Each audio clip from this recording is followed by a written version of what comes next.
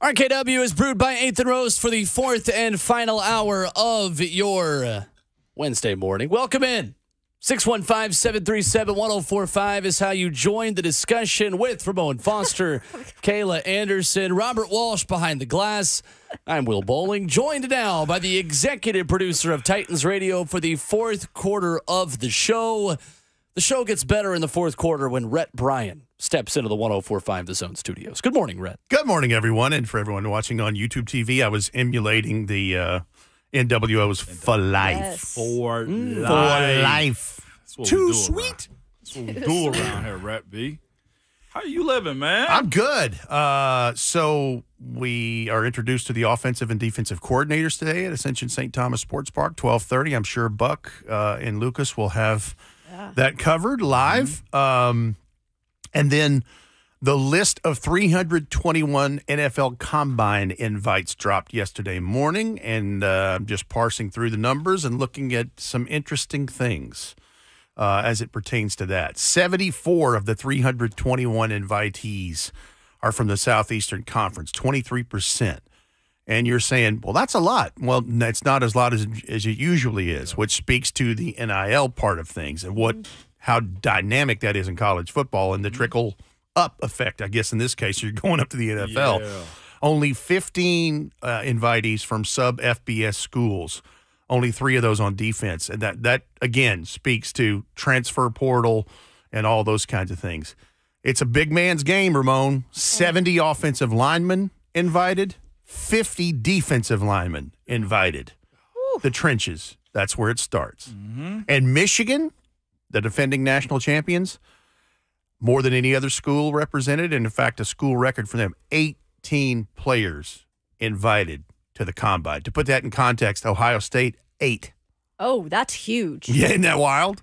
It also speaks on that series, too, now. Oh, absolutely. That's why Ohio State's pressing and recruiting an NIL right now, too. Bingo. Right. But, yeah, I just, sorry to give you a long answer about how I'm doing, but that's kind of what's rolling around here in this old melon top. And back in July, Jim Harbaugh, of course, now head coach of the Los Angeles Chargers, did predict that and said in July, I think we'll have 20 guys picked. I bet we break the draft record. And people laughed at him at the time. And he might actually end up being not far from correct. Now, the only kind of ridiculous thing I've heard him say the last few weeks is that J.J. McCarthy will be the first quarterback thing. I'm like, whoa, let's pump the brakes a second. Yeah. Now, I will say this. J.J. McCarthy has a chance to be the 4th or 5th quarterback taken.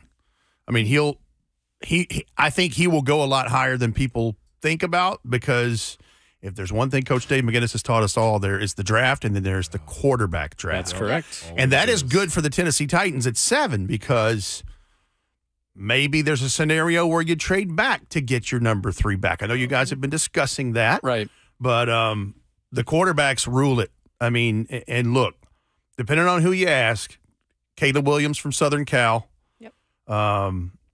Drake May from North Carolina, 1-2, however you put him. I think Drake May is probably the better quarterback of the two.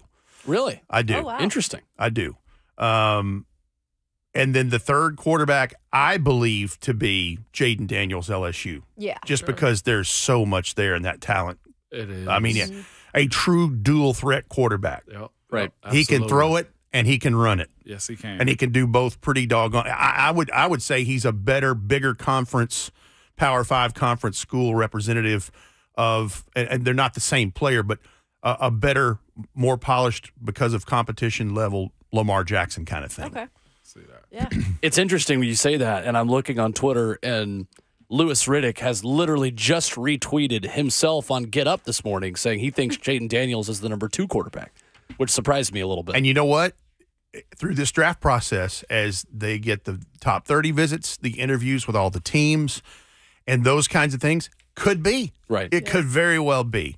There's so many things that go into that. Obviously, the personality and the makeup, and you getting to meet the guy. The medicals are also a big part of it. That's why the one who stands to lose as much as anything is Michael Penix Jr. from Washington. Sure. Because the knock against him before he had that great year the last couple of years at the University of Washington was the medical stuff, both knees, both shoulders.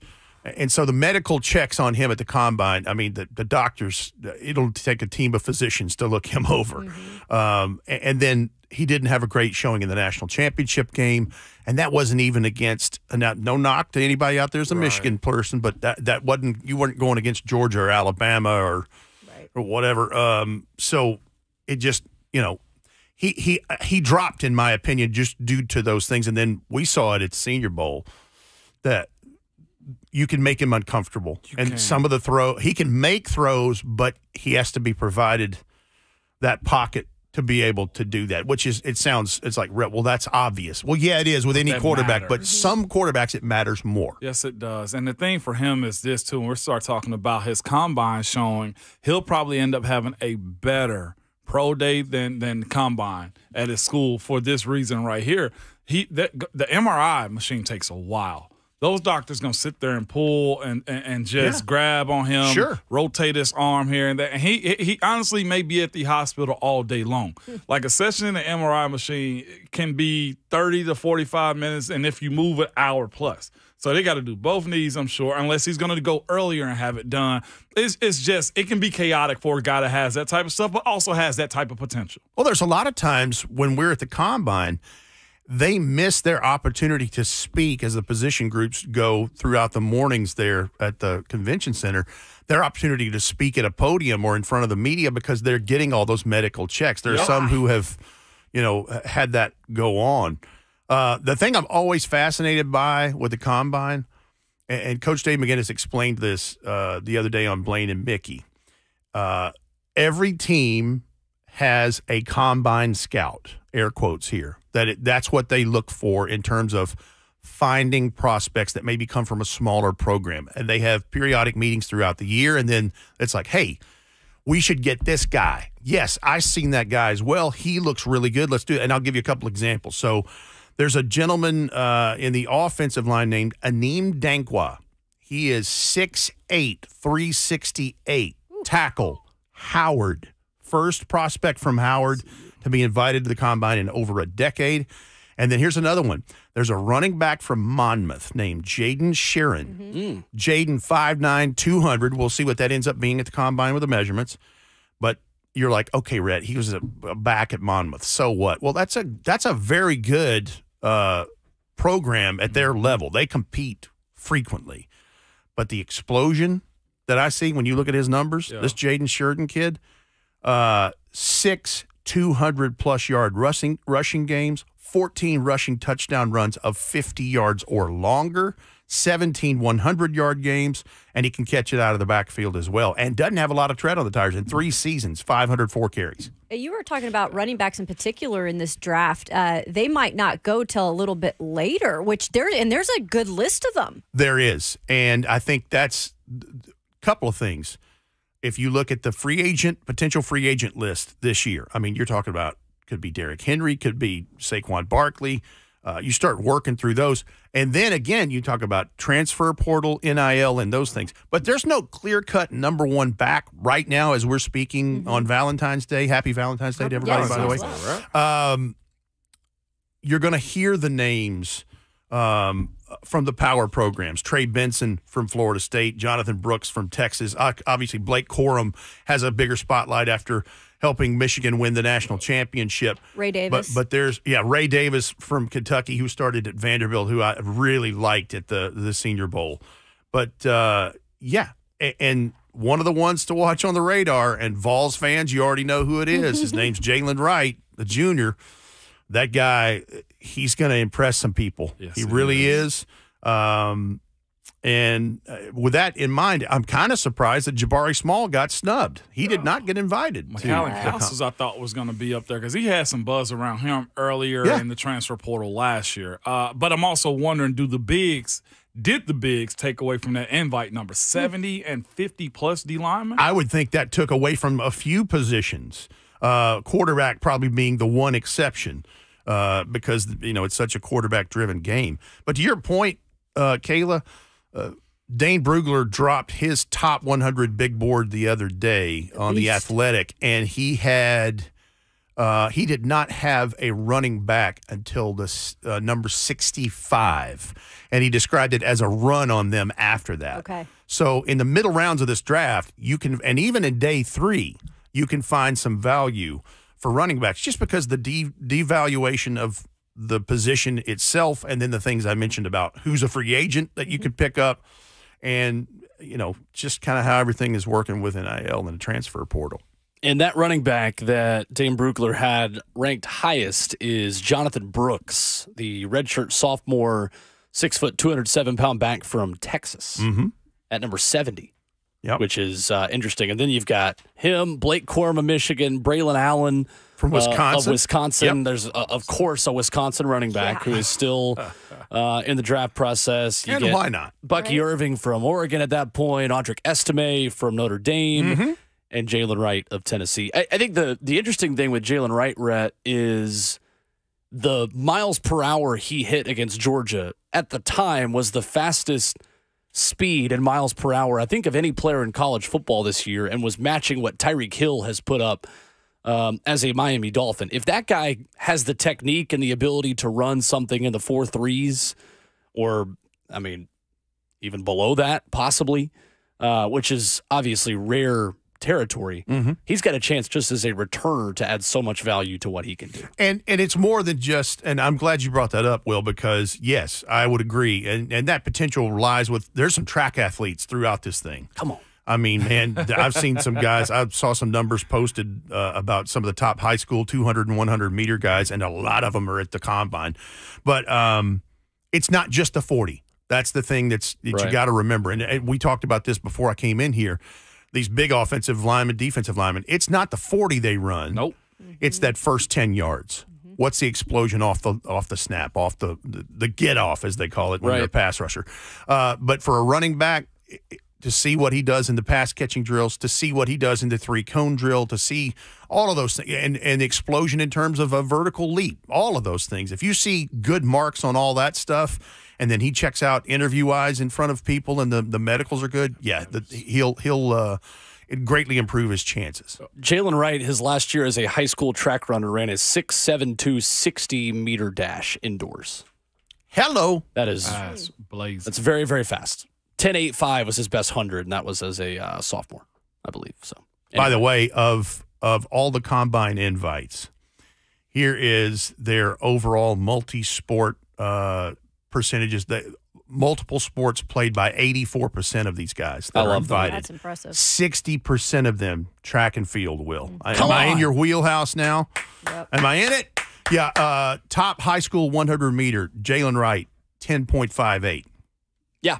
Not shabby, huh? He was a COVID, I think, senior or junior. So I think he even missed his senior year, from what I remember, outdoors. And I know you just had an indoor season. Talked about that Field Yates mock. Yeah. Roma Dunze, 10.67. And he's a big guy. Really 100 meters. He's not small. Yeah. Hello.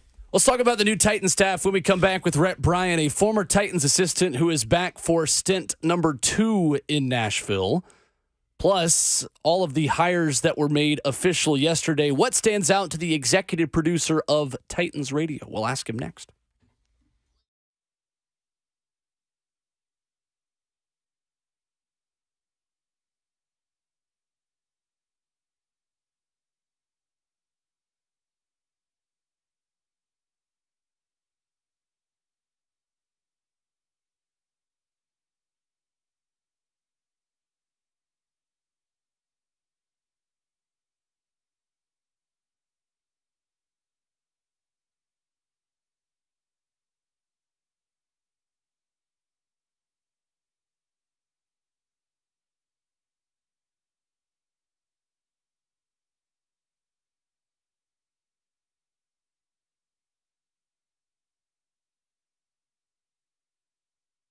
What's going on? It's Will Bowling here for my friends at Brentwood Hearing Center. Do you or someone close to you find it maddening to hear conversation when there's background noise?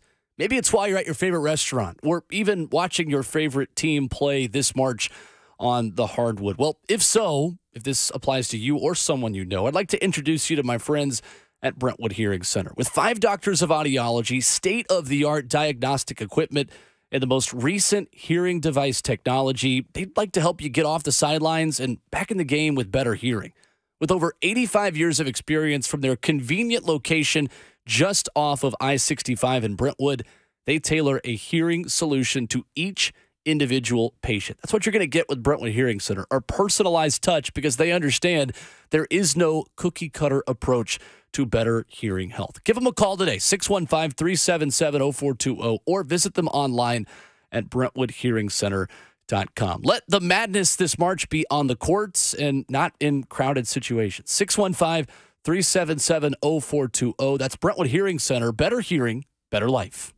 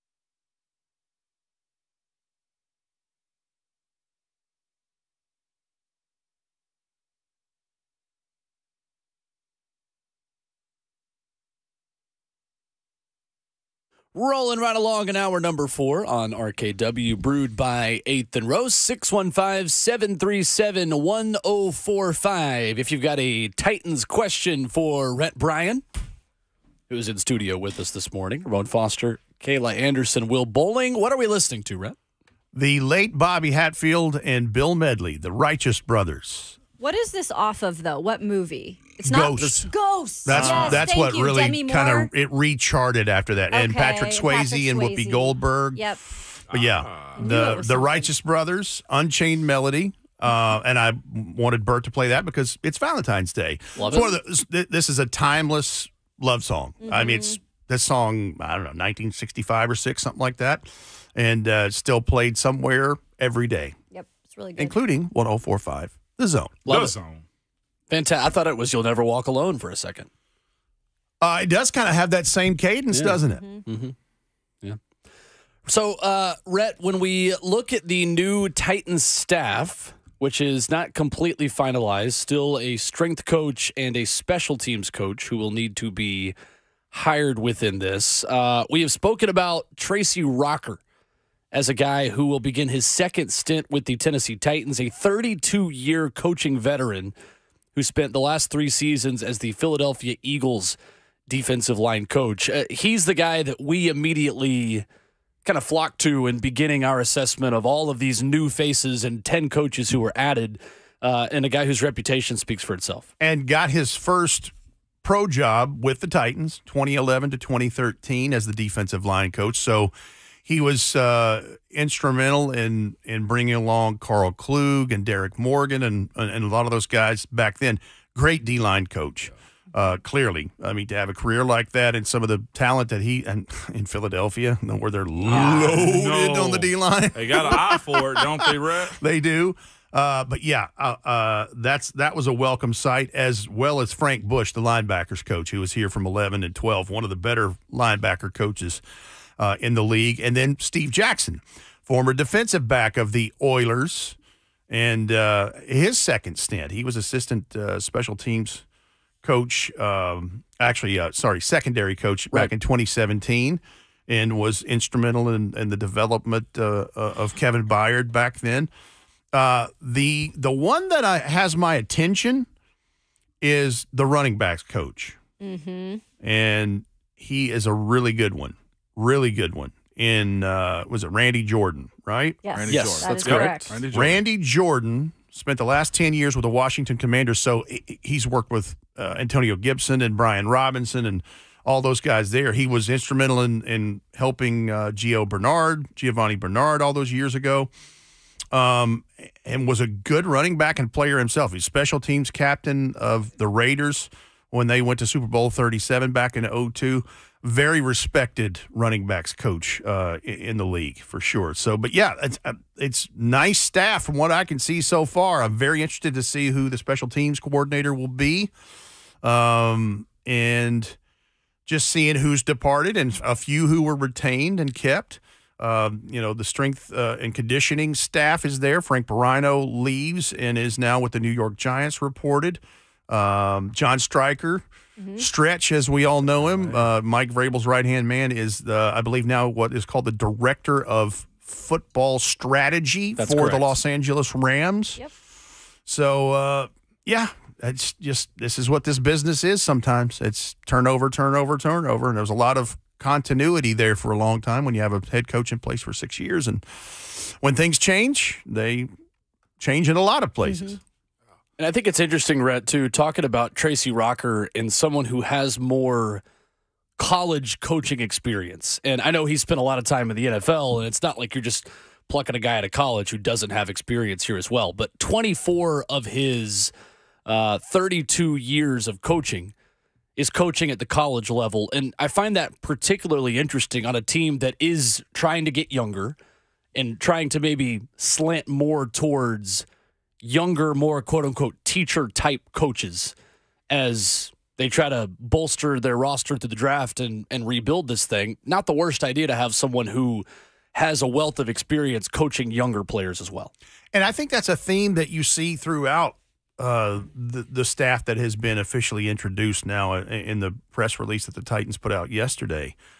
And we heard Rand Carthon mention it in the Official Titans podcast, and Chad Brinker as well, is about having someone, including head coach Bryan Callahan, who is maybe younger or has spent time with younger players, and the difference of approach in how you coach these gentlemen. Because, yelling and screaming and pounding fist and, doing all those things doesn't always apply to everyone on a football roster these days. There's different approaches to this, and I think you're showing by what they're doing here is kind of leaning into that. You need balance. This team is at a fine point, I feel like, of having some veteran experience, and Jeff and Amani Hooker. You throw some guys out there like that, and then offensively, mostly younger. Defensive line, younger dudes that are still very much impressionable on what you can do and say to them and how you can train them up to be your guys moving forward. Rhett, I have to ask you, man, considering Tracy Rocker, and we talked about it earlier, Bill Callahan, how intense is one-on-ones going to be in training camp? Get your popcorn ready. I'll say just it like that. Just there, right? Yeah, and you're again, oh, God, Bill Callahan as the offensive line coach, listen, for what the Titans need in that area, that's heaven sent. I mean, because, golly, what a great football coach he is. And then the experience that Tracy Rocker brings, when training camp, that, third practice when they put the pads on? Yeah. Get ready. But it's going to be fascinating because you have a guy in Tracy Rocker and also Coach Callahan that are pretty much fluid in how they will teach and coach, right? They have to be because they got all that experience. They know what certain players' body types look like, what's going to be required of them too. But just at Tracy Rocker's last stop, him being a attacking style of defensive line, that's going to be played right into Jeffrey Simmons' style. Mm-hmm. And then offensively, you look at the aggressive styles that Cleveland brought with Bill Callahan. This is a matchup of if you got the right type of guys, and the pedigree matters. It matters a lot with who you draft and who you get to coach also. But you got to expect this should be an aggressive team moving forward with the bigs up front. And I think it starts there. If you got a good team, your bigs lead the way. It's where the battle begins. It's the first line of everything. I mean, look, we saw how important that was the other night in the Super Bowl. I mean, San Fran, their defensive front did a fantastic job, even forced turnovers. Yep. Unfortunately, their offense did not capitalize on those. And between that and a missed PAT, a blocked PAT, that's probably the difference in the game. Right. It really is. But, yeah, and in terms of trying to get another guy back, you look at the free agent list of the Titans, there's a defensive big lineman there that's little age on him that I think you'd like to bring back that might help you a little bit. Danico? Little Danico Autry, yeah. I'd like to see him come back and work with Jeff. Yeah. And then just to see what else they put into place there, because as we approach free agency and the draft and all those things. We were looking at just some of the coaches that were retained, and I looked at the Chris Harris. I was a little bit surprised about Chris Harris for the fact that he, when coming over from Washington last year, was highly regarded. Mm-hmm. And really, when we spoke to a lot of the guys individually in the secondary this year, spoke highly of him and really liked the way that he was able to get across to them in communication. And I know that the numbers weren't there this year. And there's some injuries that came into play and stuff like that. Kevin Byard traded away a leaving. star safety. That's right. Exactly. Yeah. But do you feel like this is a surprise that he stayed here in this position, or how good is that, I guess, that they retained a guy like him? A little surprised. Yeah. I mean, look, I think ownership and certainly Bryan Callahan would look and go, yeah, this person's really good. We should, yes. Mm-hmm. And there's a handful like that. Justin Outen, I feel like, is another example of that. Tight ends. And then it was interesting to me to see Luke Stocker return. Yeah, I love Luke Stocker. He's awesome. I was glad on that one. And so, I think that's good.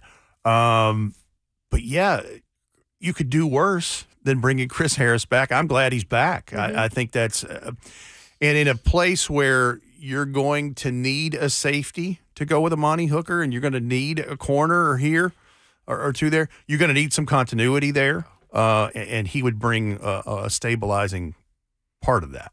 We get a chance to talk to, obviously, Bryan Callahan today, but also the two coordinators. Mm-hmm. What do you feel like is the most important thing to kind of get out of today, just knowing about them, kind of learning about them for the first time?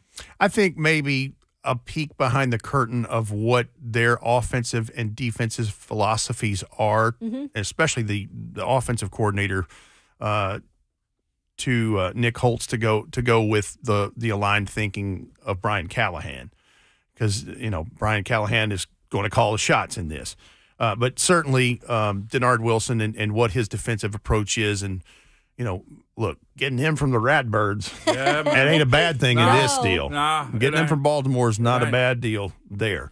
So just those kinds of things, and just kind of seeing what their personalities are. Coach Mack knows a bunch of these guys. He knows Denard very well. But yeah, I would start there, and I'm going to be taking notes like everybody else, just trying to see what I hear and what I pick up from there. And, kind of how Brian Callahan sets them up on a tee, and what questions are asked and how they're answered, I think, is a big part of it for me.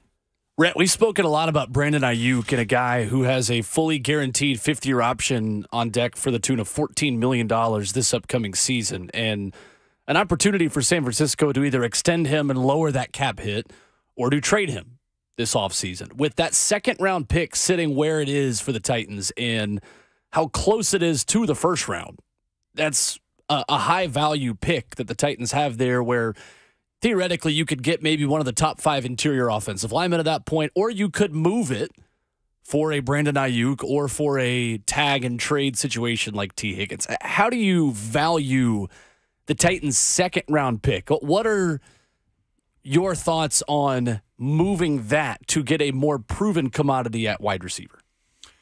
I wouldn't hate it, but I think we need the proper context of what did they do at number 7? Absolutely. Did they stay at number 7? And as to how to set all that stuff up. Because, what was it? Field Yates had the Titans taking Rome Odunze at 7. And so, I think it also depends on, do you bring back and continue to have DeAndre Hopkins on this roster? Right. I think that's a big factor in what you decide to do with that. But, yeah, depending on who it is. And Brandon Ayuk, I mean, yeah, wouldn't hate it. I know you loved him coming out of the draft. I remember going through that with you my first year working here through a draft. And T. Higgins, not an empty chair, as Coach Mack says. So, yeah, either one of those wouldn't be bad. I think it just depends on what their philosophies are, what they have done in free agency that leads up to that weekend. So, yeah, I mean, you're going to see, as we always called it, the season of lies. It is in full swing. We'll see what's floated out there and what ends up being so, and how much of it is off the wall. One guy I was brought up was mock guy, J.C. Latham. I think two guys got to show good, almost 3. Jackson Powers-Johnson, as far as where he's going to settle at his weight, because he's like 330-ish for a center. They'll question that. But his quickness was real good. J.C. Latham and also T'Vondre Sweat. Those weigh-ins right there are probably the 3 biggest just highlights of the week, I think, when they're doing the underwear Olympics. Where you at on those guys? Underwear Olympics. Yeah, and the gentleman that I mentioned in the first segment, too, the offensive lineman from Howard. Yes, from Howard. Aneem Dankwa. He'll be one that will tip the scales in a fashion I think close. Amarius Mims, too. Yes, because the J.C. Latham, I've seen 6'6", 360. 360-ish, yeah. And we saw T'Vondre Sweat. Yeah, big boy. That is an enormous human being. Big boy. That is a big fella space eater right there. But, yeah, again, that's the thing. Quarterbacks, you always look at the hand size. Everybody is fixated on that in terms of how they can palm a ball and all that stuff. But, yeah, there's going to be some guys that are going to tip the scales pretty big time. Jackson Powers-Johnson, I'd be interested to see what the medical stuff is, because he had a lingering injury that he aggravated. I think so, that he aggravated, he tweaked it in one-on-one warm-ups in day 2 practice at the Senior Bowl and did not return. But, yeah, so – yeah, there's some big fellas in this draft. It is, man. I can't believe 70 offensive linemen. Pretty wild, huh? That is insane. Is there any way Titans trade down? Because not having a 3rd pick does seem like a hole doesn't it? I mean, right there you can get some really valuable Sure. players at that. You in absolutely that can. round. And But we've talked about, I mean, the depth at wide receiver, the depth at running back, all of those kinds of things could lead. And it's a good year for offensive line, inside and out. The edge pass rushers are still pretty decent at that point. Look, anything's possible. I think it depends on if they've got one guy in particular at that top of that Right. first pod on their war room board, or is a couple of those guys gone, and do they go best available, or do they go, no, we really had our heart set on A and B, and both of those are gone, so let's entertain some stuff. And the quarterback's going to dictate that stuff. Yep. The quarterback, who's selected in terms of that. And what's going to get lost in all this is who in the world gets Marvin Harrison Jr. oh my gosh, and Because, I don't think man, we're even talking about him, right? I see reports that scouts are saying this is the biggest can't-miss prospect in over a decade. Well, Like, he's proved everything since the moment he got on So campus, good. though. Yeah. And I thought it was interesting. Dane Brugler, in his top 100 prospects, has Marvin Harrison Jr., the number 2 prospect behind Caleb Williams, and Malik Neighbors at 3. And even writes in The Athletic, the gap between Neighbors and Harrison is not a big one. He is That's as high wild. on Malik Neighbors as anybody that I've read. That's wild. Now, here's the thing. Malik Neighbors is going to show some speed. He's fast. And that's the difference between him and Rome Odunze. Right. Rome Odunze is a more polished receiver, route runner, catcher, all of those things. Malik Neighbors is the Ferrari in the driveway. Yes. Yeah. Looking at his tape, you see the differences within the two, and both make plays. To your point, it seemed like Rome gets open through concept, and it seemed like Malik Neighbors get open by watch me run past you. Let me hit the nitrous oxide button. Yeah, it's just a stop and go. If you're not getting the tackle that you want, and Malik Neighbors is still there, boy, that is one where I'd say, yeah, that's I get that pick. Set up for the Ferrari. Yeah, Scuderia Ferrari. All right. a lot There's of a that movie tonight. out called Ferrari, I think, right now. Ford It versus is. Ferrari. Ford versus Yeah, Ferrari. that's That's a great movie. That's very those good. two receivers. True story. Yeah, seriously, right? Yeah. He is Rhett Bryan at Titans Radio with us every Wednesday at 9 o'clock here on Ramon, Kayla, and Will. Rhett, thank you as always. Thanks. It is Brad. a right. pleasure. Happy Valentine's Day to too. everyone. Coming up next, Inky Johnson and Midweek Motivation, plus a college football rule change proposal to make college football a little bit more like the NFL. Coming up next.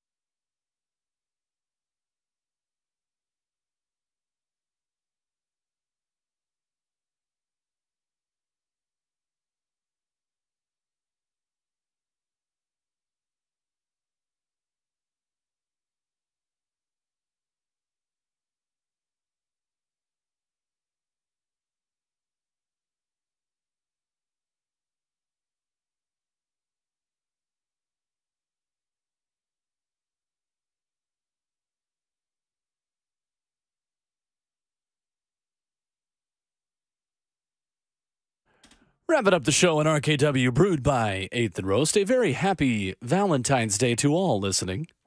As you listen to the sounds of Ramon Foster, Kayla Anderson, Robert Walsh, our producer, I'm Will Bowling. This does take you back, doesn't it? Yeah, I thought, Bert, I'm a little disappointed. I'm going to be real with you today. Uh-oh. What I do now? I thought we were going to at least get some Meg Thee Stallion and Cardi B. That's not what it's about, man.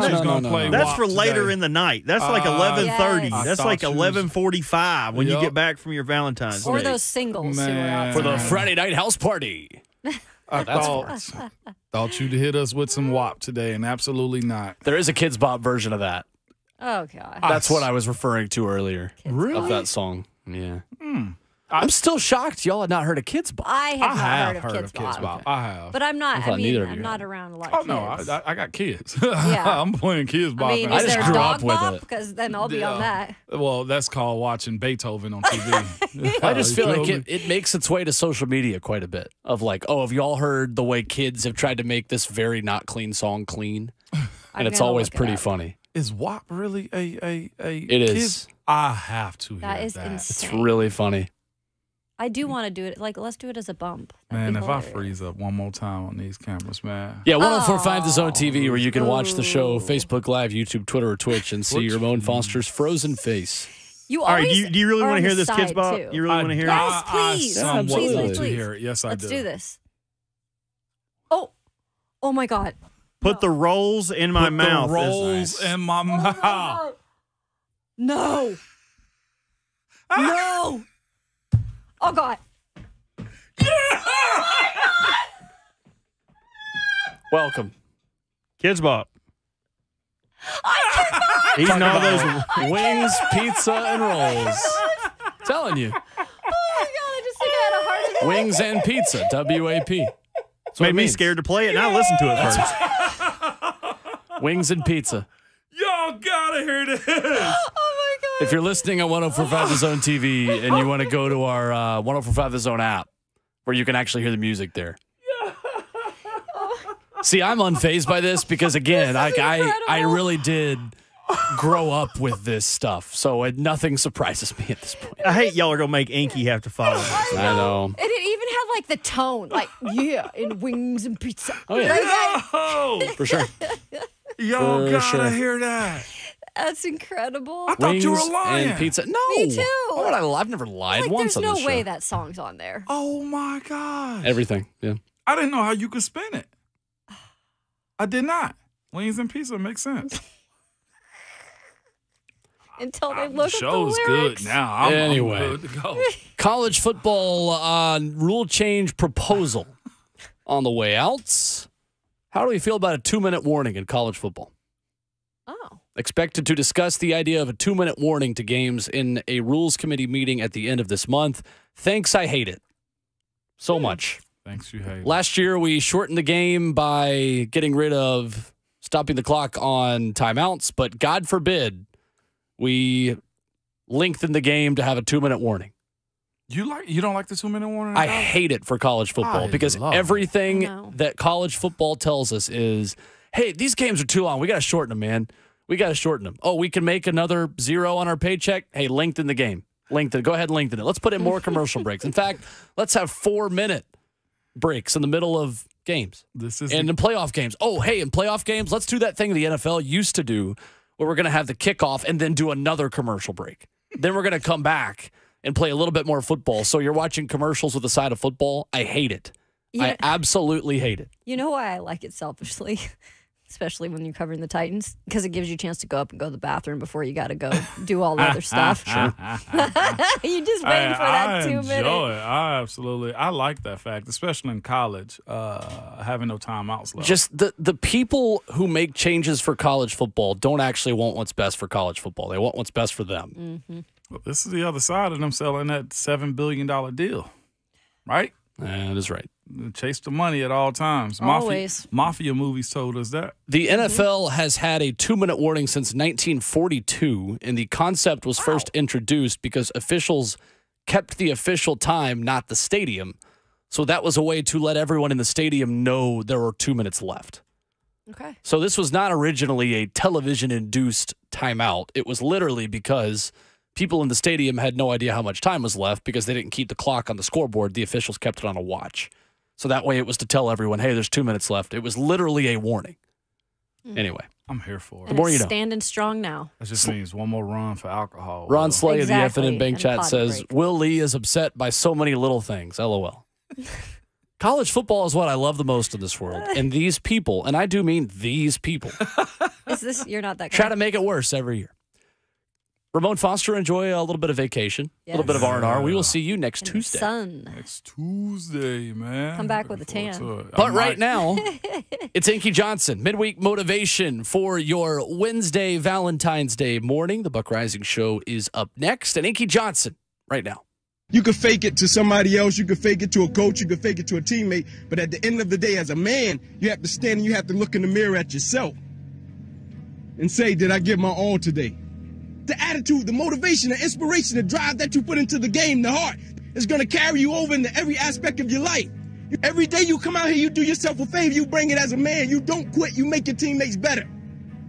Because one day you're going to be removed from this game and you're going to be somebody's father, going to be somebody's husband.